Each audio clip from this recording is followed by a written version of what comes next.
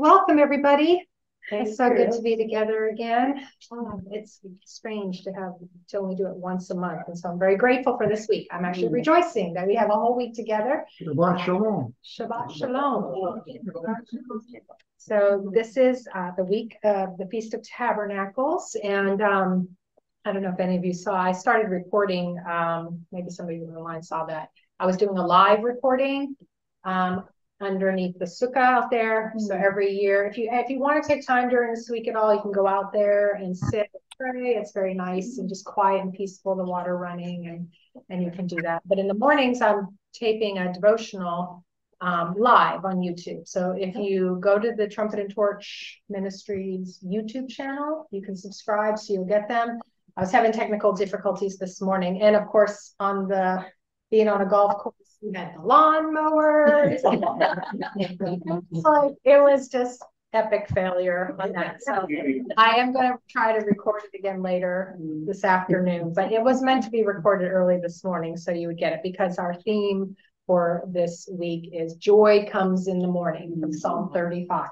So I apologize for that. That will be coming out, so you'll get that additional in your email inbox. And also, if you're not receiving the emails, please sign up on the Trumpet and Torch website, join the mailing list so that you can have that. But so this week, it is the Feast of Tabernacles. It is a festival of joy. So that's going to be our focus for the whole week. And we'll talk more as we go along. And it goes along with where we are in Psalm 23 with the anointing of the Lord's oil. We know that anointing that God has given us is the Holy Spirit. And the Holy Spirit produces joy. So we'll talk about that.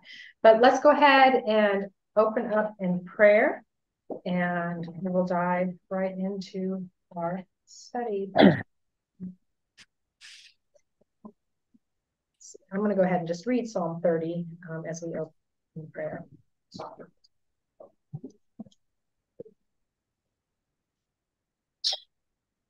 I will extol you, O Lord, for you have lifted me up and have not let my foes rejoice over me. O Lord, my God, I cried out to you and you healed me. O Lord, you brought my soul up from the grave. You have kept me alive, and I should not go down to the pit. Sing praises to the Lord, you saints of his, and give thanks at the remembrance of his holy name. For his anger is but for a moment, his favor is for life. Weeping may endure for a night, but joy comes in the morning. Now in my prosperity, I said, I shall never be moved. Lord, by your favor, you have made my mountain stand strong. You hid your face, and I was troubled.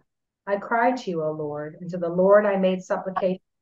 What profit is there in my blood when I go to the pit? Will the dust praise you? Will it declare the truth? Hear, O Lord, and have mercy on me. Lord, be my helper. You have turned for me my mourning into dancing. You have put off my sackcloth and clothed me with gladness, to the end that my glory can praise to you and not be silent. O Lord, my God, I will give thanks to you forever. Beautiful song. So Lord, we are so grateful for your loving kindness every morning and your faithfulness every night. Joy to tabernacle with you in the season of joy and feast on divine love, Lord. We delight in all your goodness that flows from your heart of love into ours and brings us a taste of heaven into our hearts, Lord. We ask that you would just tune our heartstrings to your song of joy and clear away any cloud of despair, because we want our lives to show forth the greatness of your love toward us, the cheerfulness of our heart to testify to the grand message of your glad tidings that you have brought us and our beloved Savior, Jesus Christ. Lord, we ask that right now you just bring us up into that rarefied air of rejoicing where we find our heart's delight in gazing upon you and not our present circumstances. May our lives bring forth that sweet melody of holy joy as we feast on your word today, and you fill us with the fullness of yourself. Lord, give us ears to hear and eyes to see and a heart that is tender and ready to obey the instruction you have for us today. And we will praise you, O Lord, with our whole hearts. We will tell of your marvelous works and be glad and rejoice in you. We will sing praises to your name, O Most High. In wonderful name for Jesus, we pray. Amen. Amen. Amen. So as I said, this week is the 7-day Feast of Tabernacles. It is a feast of joy, a festival of joy, and it commemorates the Israelites wandering in the wilderness when they lived in tents those 40 years, and the Lord himself dwelt in their midst in the glory in the tabernacle. So that's what they're commemorating. That's what they're looking to. And it actually is 3 great pilgrimage feasts that are required, written in the book of Leviticus and Deuteronomy. Someone's making some background noise. If you could check your audio and turn it off, please. Mute yourself online. Thank you. These 3 pilgrimage feasts, which is the Passover feast, Pentecost, and Tabernacles. This was a time when all the Jewish males would have to show themselves in Jerusalem and present themselves at those great feasts. And we know that our Lord himself did, our Lord Jesus did when he had his earthly pilgrimage here. And the one feast that will remain in the millennial kingdom is actually this Feast of Tabernacles. So all the other festivals, there's a belief that the first 3 were already fulfilled in Jesus's first coming, and the last 3 will be fulfilled when the church is raptured and Jesus returns, and then we'll have the millennial reign of the Lord. And so this feast will actually be celebrated then. Actually, let me just read from it. It's in Zechariah. It's just a beautiful ending to that, the Lord's reign with his people. So in Zechariah 14, it says that it will come to pass, this is verse 16 of chapter 14 in Zechariah, it shall come to pass that everyone who is left of all the nations which come against Jerusalem shall go up year to year to worship the King, the Lord of hosts, and keep the Feast of Tabernacles. I mean, if you think about it, the millennial kingdom, when the Lord reigns on earth, and they're going to be celebrating this feast. And so that's why we're commemorating it, and why it's important that we do. Even though, we're not true Israelites or Jewish, we still, as Christians, we celebrate it and looking forward to that day when all the nations of the earth will celebrate the Feast of Tabernacles. They will come under the care of the Lord, and they will acknowledge him as that. So it's going to be beautiful. So one of the things that they do to commemorate this time of feasting, these 7 days, is, and this is in the scriptures, it tells them that they're supposed to go out and bring forth boughs of branches, palm branches, branches of fruit trees, and create these temporary structures, booths. They're called booths or sukkahs. And they put them in their backyards, or in Israel, they might put them on their roofs. If they're not from Jerusalem, they don't live there, and they're coming from a distance, they'll actually build their booths in the town square. That's what they'll do, and they will live in those for that time frame. And usually, what you would do, you would invite people to your home in the evenings to enjoy a meal. You would eat your meals in the sukkah, and so that's what we have out there. So our sukkah is actually kind of a permanent structure. It came with the house. It is a beautiful trellis that's covered with grape vines, and they're fruitless though, so it's just leaves. But it's really beautiful and peaceful out there if you have a chance to go out there and bask in that. So what it does is it reminds them that God was the one that was protecting them and covering them and preserving them. He was their shelter all those 40 years in the wilderness. And he walked with them by the pillar of cloud by day and a pillar of fire by night. He was there. His presence was with them. And we have so much more to celebrate as Christians, right? Because the one who became flesh and tabernacled with us, right, is Jesus himself. He came in human flesh, and in order that he could tabernacle with us, but also that in his sacrifice, his death, and his resurrection, he was able to give us his Holy Spirit who tabernacles with us. So he tabernacles with us as believers within these tiny tabernacles of our spirits, our souls, and he lives with us through the presence of his Holy Spirit. And we'll talk more about that as the week goes on.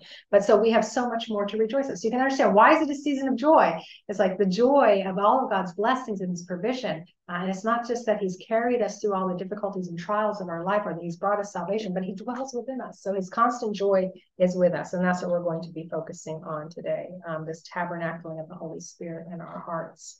And so, this And Psalm 23, verse 5, and we're on part B, and tomorrow we'll talk more about that. The Lord says, it says in the scripture, you anoint my head with oil and my cup overflows. So it's this irrepressible fountain of anointing and blessing that the Lord gives us, and it's endless, it's eternal.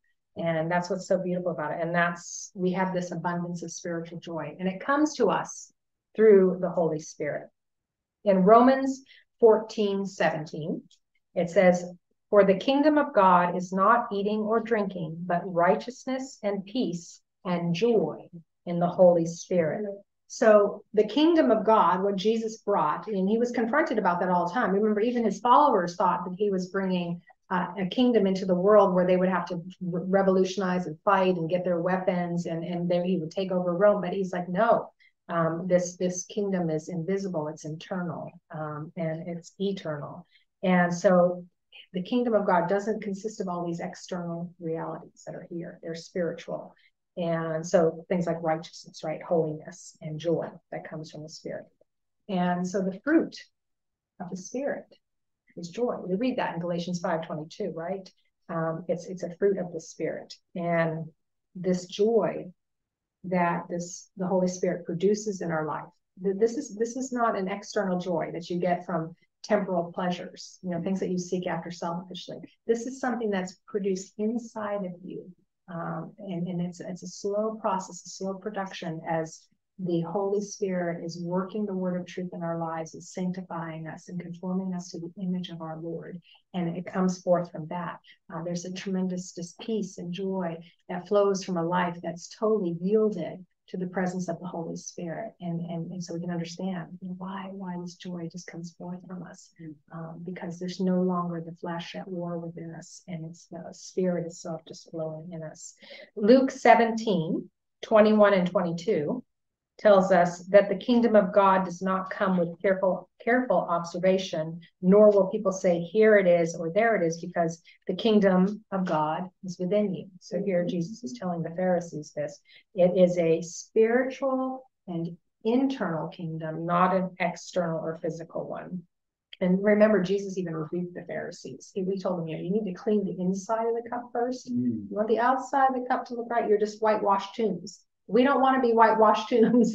We want to yield to the presence of the Holy Spirit. This is the gift that the Father has sent to us through the sacrifice of his Son when he was glorified and exalted in heaven. When Jesus got there, he was able to release the Holy Spirit in order that he would do this inner work within us and build our character and conform it to the character of Jesus Christ. In John 18:36, Jesus actually answered. This is Pilate. Remember, Pilate was questioning him before his crucifixion. He said, and Jesus said, my kingdom, because he's like, are you a king? And Jesus is like, my kingdom is not of the world. If my kingdom were of this world, my servants would fight so that I should not be delivered to the Jews. But now my kingdom is not from here. So he makes it clear that the kingdom that he was bringing into the world had nothing to do with earthly kingdoms. And that's what's so beautiful when we talk about the Feast of Tabernacles, that the last feast that will be celebrated for 1,000 years on this earth will be the Feast of Tabernacles, because all these other kingdoms, all these other leaders, all these other kings, all these other rulers, they're going to come and they're going to worship the Lord, the true King of glory. I mean, think about that. That alone, when we talk about this eternal joy, this inner joy, and we sometimes we get so focused and tunnel vision on our circumstances, where we are presently, our trials, our temptations, our distresses, our despairing, all of our problems, all these worldly struggles and weights. It's like the Lord gives us this beautiful picture and view of like what's coming, and that should be our joy. The joy of seeing the name of our Lord exalted, right? Philippians 2, it's like we want to see every knee bow. We want to see our Lord receiving the reward for his sacrifice, his travail, and that should bring us joy. Not about what we do, not even about what God's doing in us, but the very fact that our Lord is being exalted, will be exalted, and people will come to worship him forever. So it's a beautiful thing. So when Jesus said in John 18, telling Pilate, my kingdom's not of this world. My people would fight, you wouldn't be able to touch me if it was, the thing is this we need to remember that as we pray about advancing the kingdom of God in this world, and we pray that, Lord, advance your kingdom in this world, bring your kingdom into this world. It's like, it's not about worldly revolution. We're not trying to turn over earthly kingdoms. We're not doing that. Satan is given a little bit of, on the leash. He's allowed to reign. He's allowed to prowl all around like a roaring lion. The Lord allows that. He allows him, to sift us or to test. These things happen. The Lord allows it. So our job is not to go about trying to turn over these earthly kingdoms or anything like that. Our job as those who have the kingdom of God within us is that growth of the kingdom within us, right? It's this slow, steady process of growth of the kingdom of God taking over our lives, right? And that people can see that, and they're able to see what God is doing in our lives. There's a total transformation, and then it's a kingdom that they can't conquer. So the Lord said was like, nothing will be able to prevail my church, right? You can't conquer my church. You can't conquer my people. Nothing can snatch them out of my hand. Why? Because the kingdom of God has been rooted in us, and it's growing. I mean, think about it. An entire kingdom is at work within you, and it's a powerful thing. And the king is seated on the throne. As long as we're not getting in his way, right? Because there are some people who try to usurp the Lord's throne. We do that all the time. We're all guilty of it. We try to usurp God's authority in our life. That's why we need to yield to him. He's our king. He's the king. Let him have his way. Let him sit on the throne of our hearts. Let him rule and reign there and submit to him. And he's never going to hurt us or harm us or lead us astray. He's going to lead us in ways of righteousness and holiness and godliness. And he's going to be able to advance his kingdom in our lives in order that we can advance his kingdom in the world. So let me read from John 15, because this is how it happens. How does this kingdom grow in our hearts? Where does it come from? I'm going to go to John chapter 15, the book of John. We're all very familiar with. It's the vine and the branches. We're all very familiar with this. I'm going to read actually verses 1 through 8 of John chapter 15. I am the true vine, and my Father is the vine dresser. Every branch in me that does not bear fruit, he takes away. And every branch that bears fruit, he prunes, that it may bear more fruit. You are already clean because of the word which I have spoken to you. Abide in me, and I in you. As the branch cannot bear fruit of itself unless it abides in the vine, neither can you unless you abide in me. I am the vine, you are the branches. He who abides in me and I in him bears much fruit. For without me, you can do nothing. If anyone does not abide in me, he is cast out as a branch and is withered, and they gather them and throw them into the fire, and they are burned. If you abide in me and my words abide in you, you will ask what you desire, and it shall be done for you. By this my Father is glorified, that you bear much fruit, so that you will be my disciples. This is where the fruit comes from. It comes from abiding in the true vine, which is Jesus Christ, right?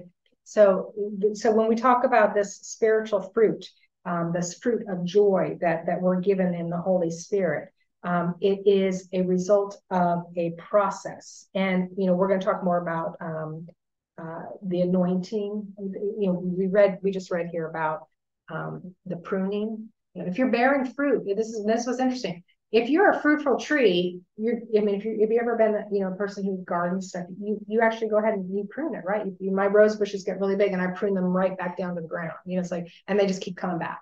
It's like huge, right? Why does he do that? And tomorrow we'll look at that when we're doing Psalm 23. And we're looking at that oil of anointing that the shepherd puts on the sheep, right? He does it to keep the bugs and the pests away, right? He's doing that, and that's what God's doing when he prunes us. He's trimming off all of those areas that could get disease. I always think of it like this. We begin to grow and bloom and blossom in our ministry and our calling and our life. And sometimes you go that mountaintop of transfiguration, right? You have this total spiritual high, and all of a sudden you feel yourself in this deep place of depression, right? We think of the story of Elijah, right? Here he is, he goes to Mount Carmel and he defeats all of these prophets of Baal. And the next thing we know, he's tucking tail and running from Jezebel. Like, what in the world? But this is so true of our walk with the Lord, right? Because the Lord wants to remind us whose we are, and that it is him working in us. We're not doing it. It's a divine process that's happening within us. We can take no glory for it. We can take no credit for it. So when all of a sudden all of our beautiful branches start blossoming and blooming, beautiful cherry blossoms, they're so beautiful, and fruit that is so just delicious, God's going to come along and chop it right off, because if it's getting in the way of people seeing him. People are not to look at us. People not to admire us. People not, not to follow after us, not after a name, not for anything. They're to see Jesus in us. That's the spiritual fruit. That's what needs to come forth. And, and again, we'll talk more about that tomorrow. So the way we produce this spiritual fruit is by tabernacling, right? He says you abide. Abiding is tabernacling. That's what we're doing here. That's why the Lord set up the tabernacle back in 2018. It's a place to just come and abide in the presence of God, to feed on his word, to get that spiritual nourishment we need, to get that cultivating and watering and pruning and refining that needs to happen in our lives, to learn to just abide more fully in the Lord, to yield to the Holy Spirit, in order that we can go out and bear fruit to the Father's glory. That's what we're called to do here. So, and so we do that. He wants to take us deeper and deeper, more intimate, into the Holy of Holies with him, into that place of dependence and trust. And that's what the Israelites were reminded of when they were celebrating this Feast of Tabernacles. It was a reminder, do you not remember how you had to totally be dependent upon the Lord? You could do nothing in your own. You relied on him, and he worked in miraculous ways. He brought water out of a rock. He brought manna from heaven. Your shoes didn't even wear out. Your clothes didn't wear out. For 40 years, can you imagine that? You're wearing the same sandals. They never wear out. Your clothes, they never just melt away from moss or being worn down. I mean, it's miraculous what God does. And so it's a reminder of that we are totally dependent upon him. So I want to look at, as we're kind of getting close to the end here. Actually, no, we have a little bit of time. Galatians 5. I would like us to go there because I want us to see the fruit of the Spirit. So if you could go to Galatians chapter 5, we're going to look at verse 22 and 23. So Galatians 5, 22 and 23 says, but the fruit of the Spirit is love, joy, peace, long-suffering, kindness, goodness, faithfulness, gentleness, and self-control. Against such there is no law. Now notice that it says fruit and not fruits. Okay, so the fruit of the Spirit is singular. It's a singular fruit, right? It's not multiple fruits, it's one fruit, just like the triune God is one God, Father, Son, and Holy Spirit. And so as we look at this verse, we can kind of see almost like triplets in this. So there's love, joy, and peace. There's long suffering, kindness, and goodness. And then there's faithfulness, gentleness, and self-control. So I want to look at that first triplet, that love, joy, and peace. Now we know, according to the scripture, that Colossians 3:14 says, above all things, put on love, right? Love, it's the root. It's the grounding of everything. And out of this love, which is that is the character of God. The character of God is love, right? For God so loved the world that he gave his only begotten Son, that whosoever believes in him should not perish, but have everlasting life. So this is the bond of perfection. Love is the bond of perfection. And out of it, we see that that's where the fruit of the Spirit starts. If you miss this, you can't get the other. you have to have the first. And so you cannot advance in joy. You cannot advance in peace. You cannot advance in patience if you don't have love, right? Love is the bond of all of it. Matthew 22 tells us, Jesus told us the greatest commandment. What is it? You shall love the Lord your God with all your heart, with all your soul, and with all your mind. And then the second, it's just like it. Love your neighbor as yourself, right? So all of it comes out of love. That's the bond. And so all of our future growth in holiness and godliness and righteousness, it begins in love. It's rooted and grounded in there. That's why we abide in the vine. We abide in the place of deep, dependent love. And nothing should get in the way of that with the Lord. But look and see, after love comes what? Joy. I mean, that's that. So there's something important about that the Spirit is telling us. where all of our joy comes from. It's not an earthly temporal joy. It's an eternal fruit of the Spirit. Psalm 34-5. That's our key verse for this week of the Feast of Tabernacles. It says, sing praise to the Lord, you saints of his, and give thanks at the remembrance of his holy name. For his anger is but for a moment. His favor is for life.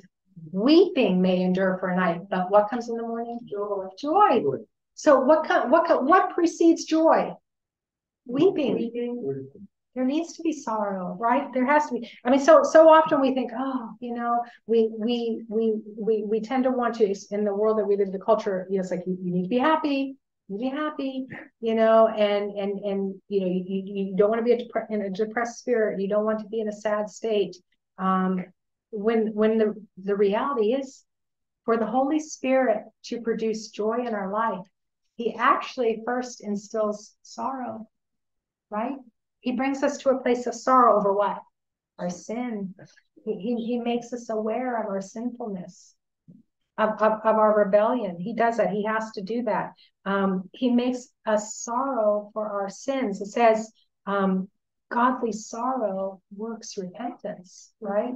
And it's his kindness that leads us to repentance. So it's his kindness that causes us to weep over our sins. It's his kindness that brings us to a place of sorrow. And so we should not kick at the goads of that. We should be like, okay, if we come to a time in our journey of faith where there is maybe a stillness or quietness or a kind of maybe a distressing or despairing, like David, he says in the Psalm, why so downcast, O my soul?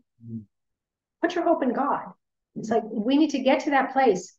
Oftentimes we, again, with the spiritual fruit, we can advance so far in our walk with God that we can all of a sudden become kind of self-sufficient, right? And we forget how utterly dependent we are. Again, the Feast of Tabernacles, every year, an annual reminder, you are dependent upon God for everything.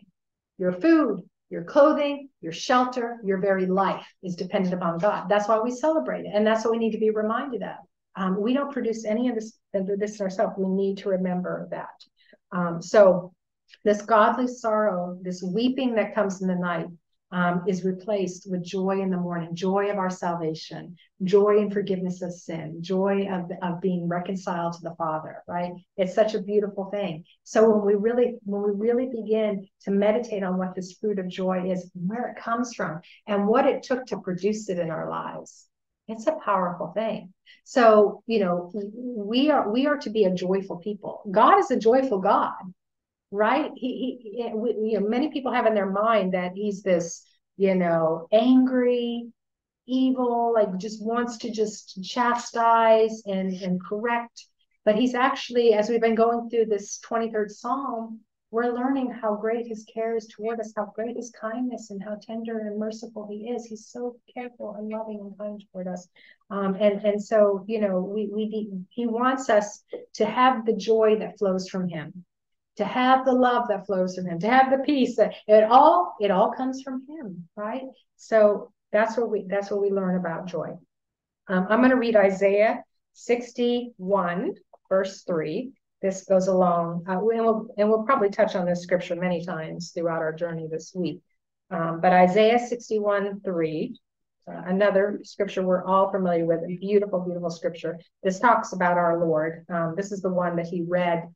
Jesus read in the synagogue after he came out of the wilderness being tempted by the devil. He was led by the Spirit to be tempted by the devil. Remember that. It's the Spirit that leads us to this place of sorrow, of testing, all of that. Jesus came out of that. He goes into the tabernacle. They hand him the scroll, and it opens right to this actual scripture. It says, the Spirit of the Lord God is upon me, because the Lord has anointed me to preach good tidings to the poor.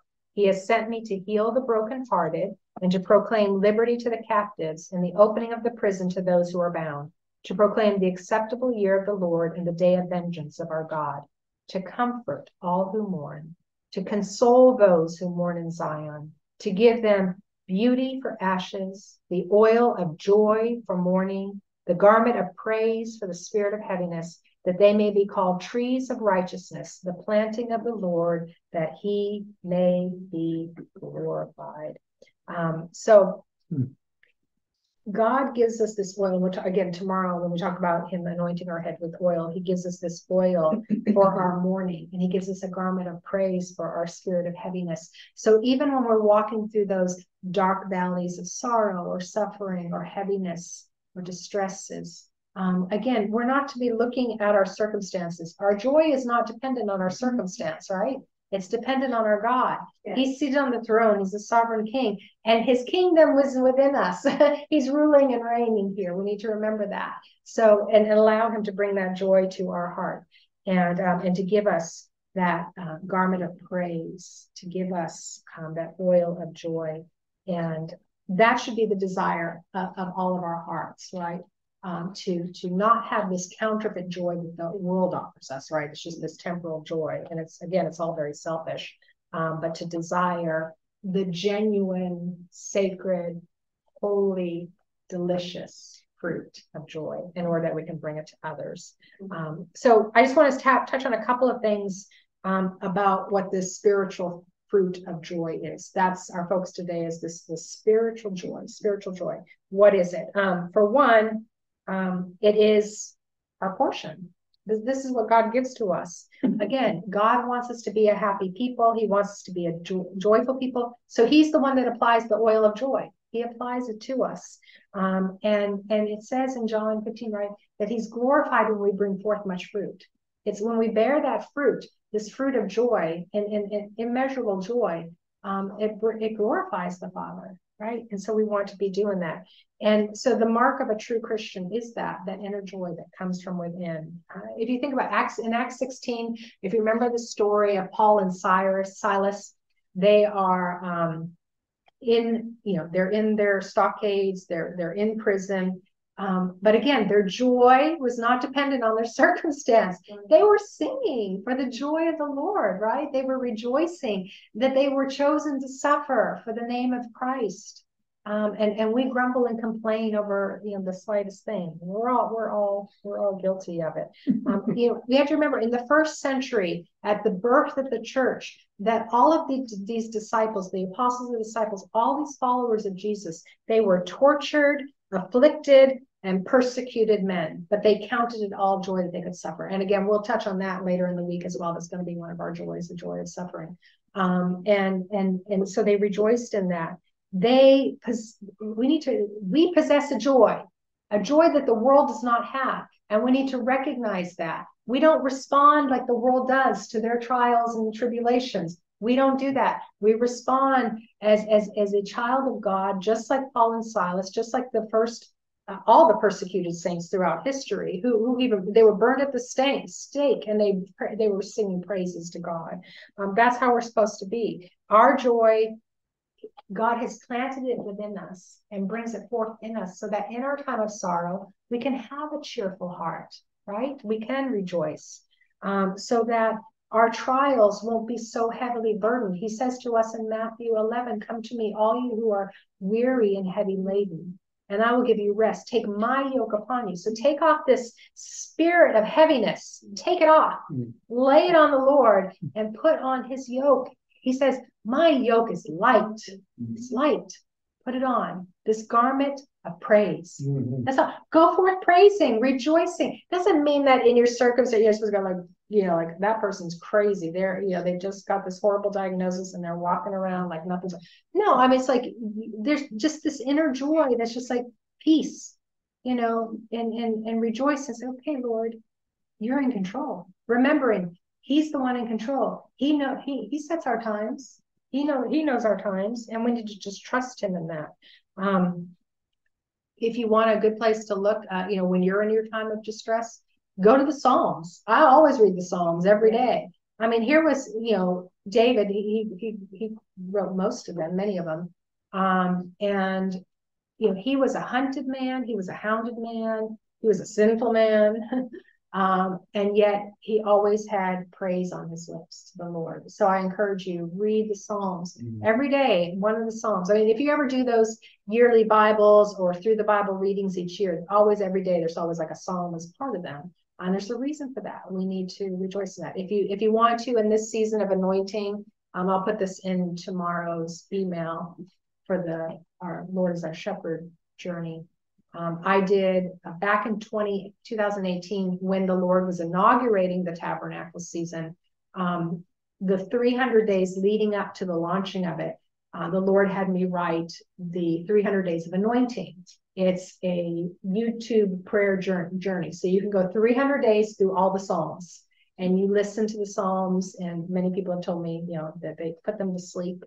And that's a great way to go to bed at night. Listen to them and go to bed just hearing the word of God wash over you, and just a spirit of praise filling your thoughts as you go to bed instead of all the worries of the day. Mm-hmm. Just like take them off, put them on the Lord, and be filled with praise. So it's a beautiful thing to do. Another thing to remember about trees, fruit trees. Do they always bear fruit?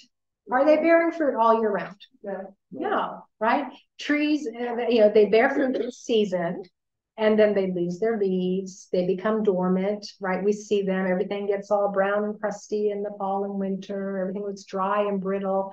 But there's this hope and joy of what the springtime is going to bring, and then the summer harvest, right? Summer and fall harvest. So we need to remember that there are going to be seasons in our journey where there are going to be those down times, those still times, those dormant times. And some people you can even get, and we read it, David felt it, Elijah felt it, Paul felt it. Every one of the greats in the Bible, you read it, they all went through those seasons where they felt like, where is God? I'm alone. I want to die. Right? We're going to go through that. But again, our joy is not dependent on our circumstances. And so all of these men, all these great men and women of the scriptures in the Bible, these heroes of the faith, they really are a symbol and a memorial of the joy of the Lord as their strength, as they journeyed through whatever the Lord was taking them through, and they were victorious in that. Our souls need seasons of rest. We can't always be going at full speed. Yes, there are a few of those people in the world that just seem to be joyful at all times, in all circumstances. They have so much energy, you just don't know what to do with them. But for most of us, we're going to go through those seasons where we just have, a time of rest, where God wants us to be still and know that He is God. Psalm 46:10, right? We don't always have to be running ourselves weary, running around. Sometimes it's good to feel that dark night of the soul, right? That sinking of the soul, right? When you're in that place where you feel just that desperation, it reminds you when you come back out into the light. I felt it a lot the last 5 weeks with just the vertigo, like not having control of my body, to be completely unbalanced, dizzy, and just struggling, feeling like you're like wearing cement boots and trying to climb upstream and everything's just rushing at you. And just like, I'm so tired of it. I'm just so tired. I'm so weary. I just want to be able to stand up straight and make it to the bathroom. And it's just like, and then the release, like the moment the release came, you're just like, you don't even remember it. And that it's, and we'll talk about this too. That is what the Lord compares, to our trials, to a woman in childbirth, right? Mm-hmm. Right? That burden upon the body and the stress and the strain of labor and the endurance that is necessary. It's like running a marathon, right? You're an Olympic champion as a woman giving birth. And then once the baby comes forth, just joy inexplicable, right? It just comes forth and you forget. Maybe a few months later, but you forget, because then you wouldn't have more children if you didn't forget. But we forget. So the other thing to remember is that joy is usually most often produced in the times of distress. It doesn't typically come in our times of great prosperity, right? Mm-hmm. It's in our times of distress that fruit of joy is produced. You think about like Shadrach, Meshach, and Abednego, they went into the fiery furnace, and it was there in the midst of that dark trial that the Lord was with them in the midst of it. And we need to remember that in the very dark seasons, in the very distressing seasons, in the height of our greatest persecutions and trials, God is there in the midst of us. And it has nothing to do with, our joy isn't going to come from our circumstances. God is right there with us. Look to him, keep our eyes fixed upon him. So we need to remember that our joy, it doesn't come from what we have. It comes from what we are. And it doesn't come from where we are, but from whose we are, right? Habakkuk actually says it really great. I'm going to read him. Habakkuk 3, he has this at the very end of his book, this hymn of faith. It's really beautiful. It says here, it's Habakkuk 3, verses 17 to 19.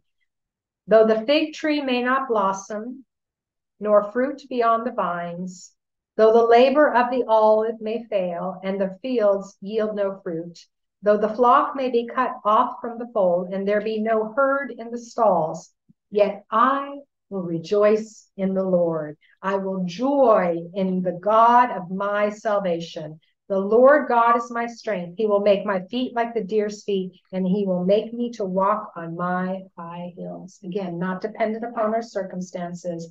As we look around, everything that's happening in the world, and everything seems to be falling apart, God's bringing it all together.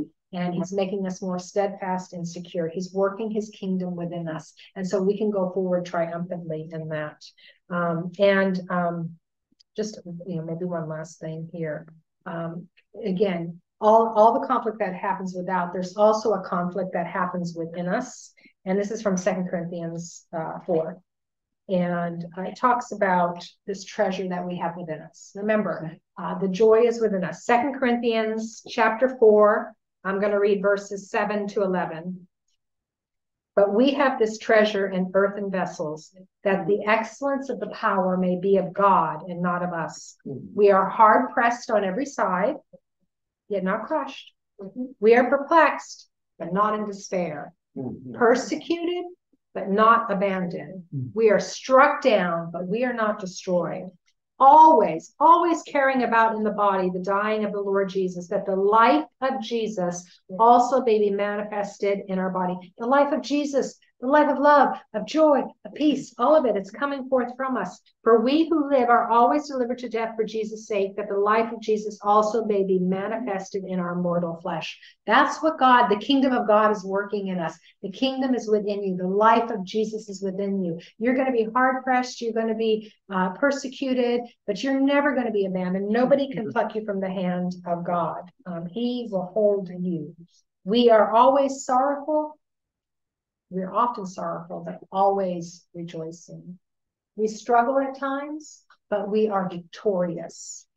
And we may be troubled, but we will be triumphant. 1 Peter 1:8, Peter speaks of this joy, unspeakable and full of glory. So let's just remember, from the moment of our salvation, this joy, it comes to us when we first believe. If you think about the angels, when they announced the Lord's birth, right? What they say? I bring you good tidings of great joy, right?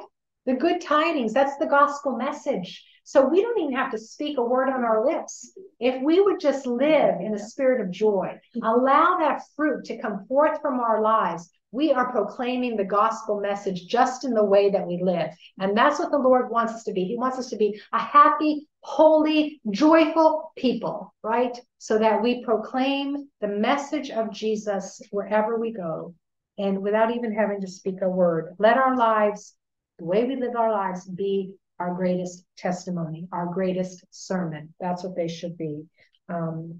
So I guess we will go to prayer then. And as we're running out of time here, we'll take these last few minutes here. So again, as we're focusing on this season of joy, today was about the spiritual joy, where it comes from. The fruit of the Spirit is joy. We'll go further into that, the anointing that is upon us that God gives us. We'll do that tomorrow. And so let's just take a moment to pray, really pray for this spirit of joy. Because honestly, it just really seems today that there's so many believers that just walk around in a depressed state, that the people of God are not a joyful people, that they're a angry, complaining, whining lot, which is exactly what Israel was, right, in the wilderness. They just grumbled and complained their way all the way through those 40 years, and God was nothing but good to them. He blessed them abundantly. And that's where we dwell, in that place of God's goodness and faithfulness. That's what our journey through the 23rd Psalm is so much showing us.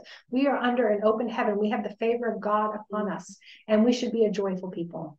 And we shouldn't be grumbling and complaining and whining along the way. People should know that there's something different about us. It's the mark of the Christian. That's true spiritual joy that is produced by the Holy Spirit. You want to talk about a mark of the Holy Spirit. Everyone has their idea of what like a mark of a person is the Holy Spirit. Joy should be it, right? That is the mark. And if you see a Christian who's without joy, then you need to question what's going on in their life. We need to be a joyful people. So let's go ahead and take a moment and pray, and just pray in the spirit of praise. Let's thank God for the season of joy. Let's thank him for the time that we're going to have together this week. And let's pray for that spirit of joy to come forth in the body of Christ, in the church. Because I think that's where we're going to see the church triumphant. That's where we're going to see a true revolution happen in this world, and the turning over of the tables when people go forth with joy in their hearts. So, and if you want to pray online, just unmute yourself and join us in prayer. But let's take these last few moments just to go before the Lord.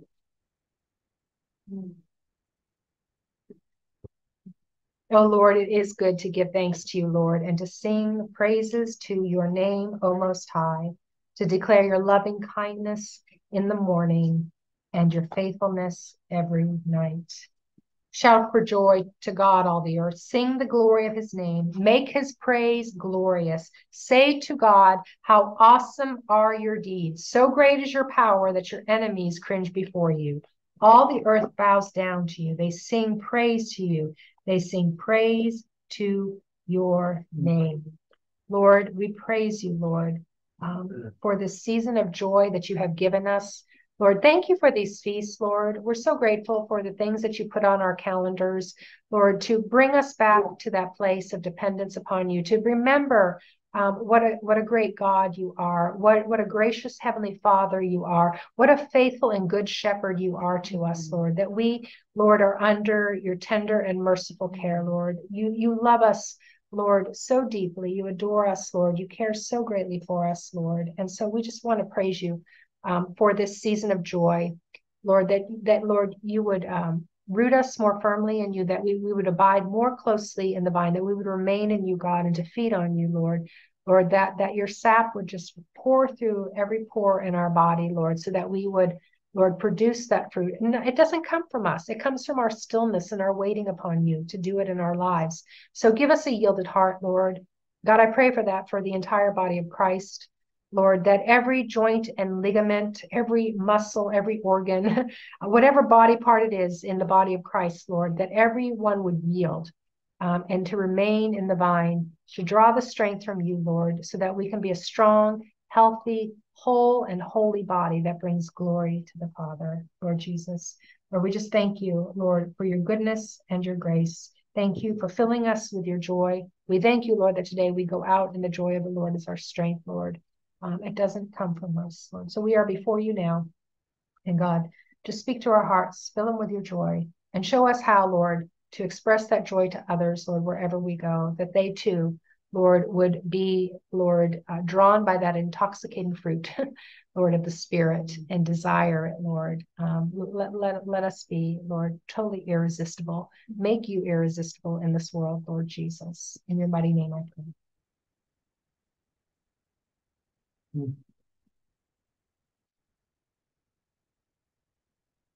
Splendor and majesty are before him, strength and joy in his dwelling place. Lord, we thank you for you clothed us with garments of salvation and a robe of righteousness, Lord. Lord, let our lives, Lord, reflect, Lord, your beauty and your majesty and your strength.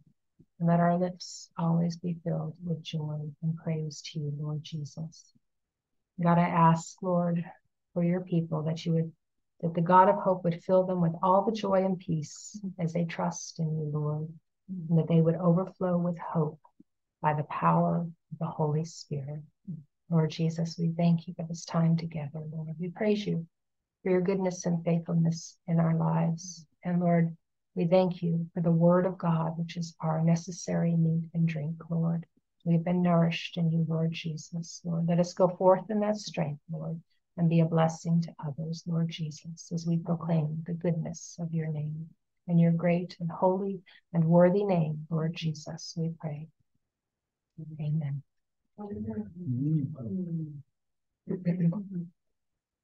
Well, the Lord bless you and keep you. The Lord make his face shine upon you and be gracious to you. The Lord lift up his countenance upon you. Blessings follow you.